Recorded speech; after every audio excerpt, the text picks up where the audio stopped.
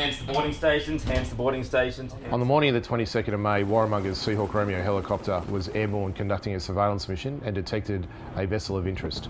Warramunga closed that vessel and inserted her boarding party, and after thorough search and questioning of the master and crew, the boarding party seized approximately 3.2 tonnes of hashish. HMAS Warramunga has now been on station in the Middle East since November of 2017, and in 7 operational patrols the ship has now seized approximately 26 tonnes of hashish and 2 tonnes of heroin, worth approximately 1.88 billion Australian dollars. Every time we conduct a boarding, we do learn something. We are becoming more efficient at conducting boardings itself and conducting searches.